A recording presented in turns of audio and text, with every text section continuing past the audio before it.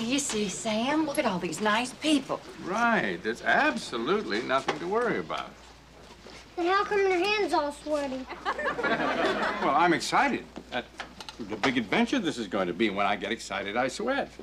My, Philip, you're as excited as a pig. Is that what I'm gonna look like when it's over? No, Sam, you're going to look great. Like Tom Selleck.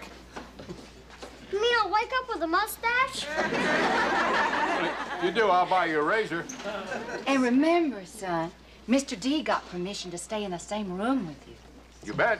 You and I are going to be like the two musketeers. Sounds good, Mr. D, but I'm still not sharing my ice cream with you. Oh, no problem. There'll be plenty to go around. Hey, this is going to be like having your tonsils out in Baskin-Robbins. Hey, look at this great room. Hey, this isn't a room. This is more like Disneyland.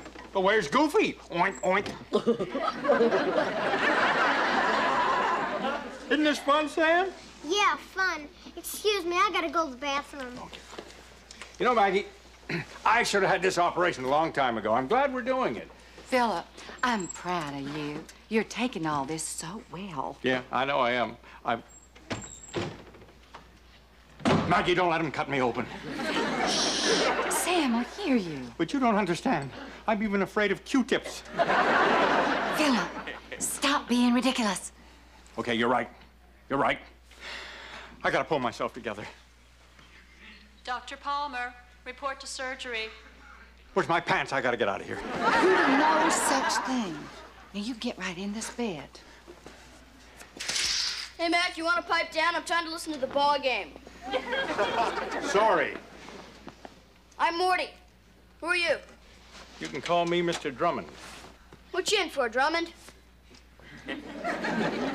I'm going to have an operation on my knee. Oh, that's what my father said when he went in for his vasectomy.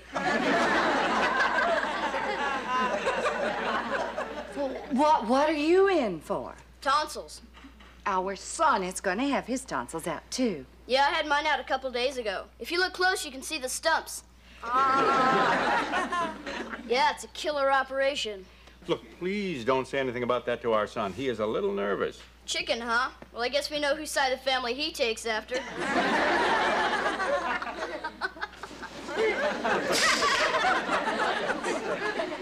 Can you imagine that?